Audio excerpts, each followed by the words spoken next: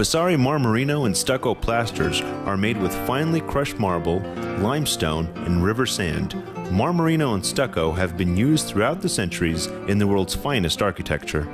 Marmorino complements both traditional and contemporary settings. Marmorino can be used on large-scale projects and accent areas. Marmorino plaster can be applied over latex, standard drywall primer, and cementitious surfaces. Marmorino can even be applied on exteriors and inside shower stalls. Typically applied in 2 coats, Marmorino can be troweled smoothly and subtly, or textured with deeper variation of color and movement. 2 coats of the same plaster will give you natural lighter and darker variations of that color. As with all Vasari products, Marmorino is a tintable plaster with an option of thousands of colors and unlimited creative styles. It can easily be applied to previously existing textures. On new interior construction, at least a level 3 drywall finish is preferred. Previous to applying plaster, any trim and cabinets around the wall should ideally be stained, varnished, or lacquered. A perfect masking job can make all the difference between an amateur job and a professional finish. When masking, you have a wide option of tools such as a masking machine with paper or masking tape with plastic. Use plastic or paper to cover windows, floors, and countertops. Basically, you're masking as you would for a paint job. You can leave a slight reveal of about 1/16 of an inch of the adjacent substrate exposed, as you'll be adding thickness to the wall. You'll need a trowel, a hawk, and something to get the plaster from the pail to the hawk. There are 8, 12, or 16-inch trowels. Pick whichever best suits your needs and whichever is most comfortable. You can use most trowels available in hardware stores. Make sure your trowel has a very straight edge. You can grind down the corners for eliminating potential lines. You can also use a pool trowel.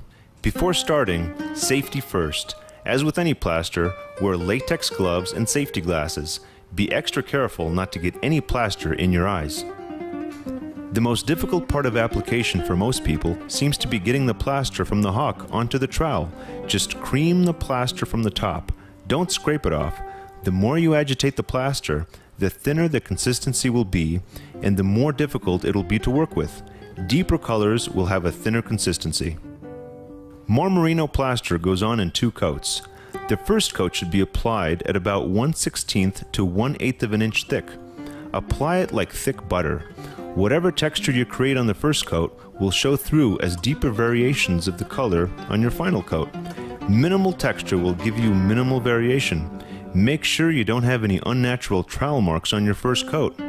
You can do the first coat in sections if you're dealing with larger spaces. Make sure your dried seams are well feathered in random patterns. Apply it thick enough so there's no chatter as a result of applying the plaster too thinly. The first coat should be thick enough that the second coat has enough material to absorb into and create a decent mineral bond. Allow at least 24 hours to completely dry. For your second coat, apply the plaster slightly thinner, just to the point where you don't let it chatter.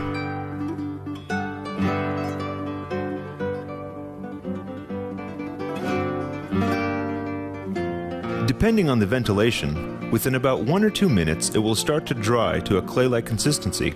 At this point, you can start to burnish or polish the plaster. This is done by applying pressure at a 5 to 20 degree angle with the edge of your clean trowel. This is all about timing. If the plaster is still too wet, where you can move it with your finger, it's not ready to burnish. It might slightly crackle if burnished too soon.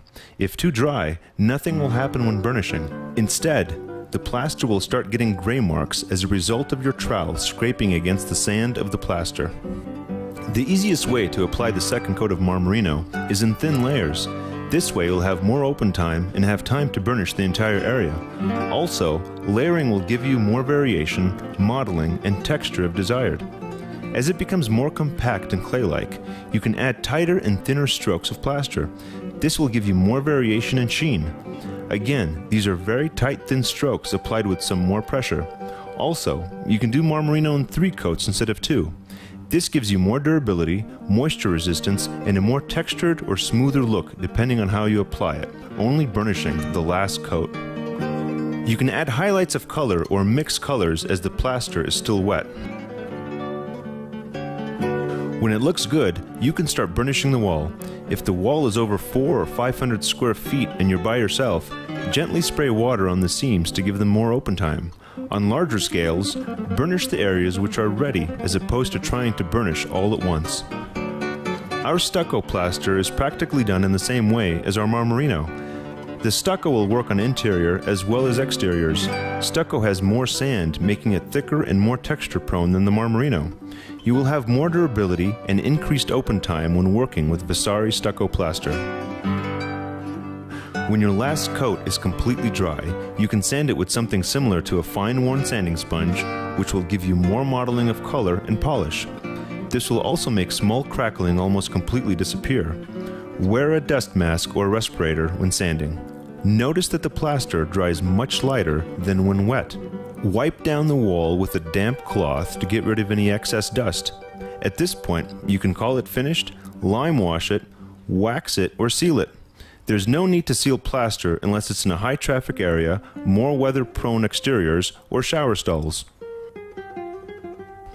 With these simple methods, you can achieve a truly endless variety of Marmorino and stucco plaster techniques. Make a few sample boards before you commit to the real thing. We promise that within minutes, you'll understand plastering with Vasari Marmorino and stucco plasters. For ordering products, checking out the latest application tips, and much more, visit us at vasariplaster.com. Enjoy the rest of our complimentary video series on creating the best wall finishes in the world.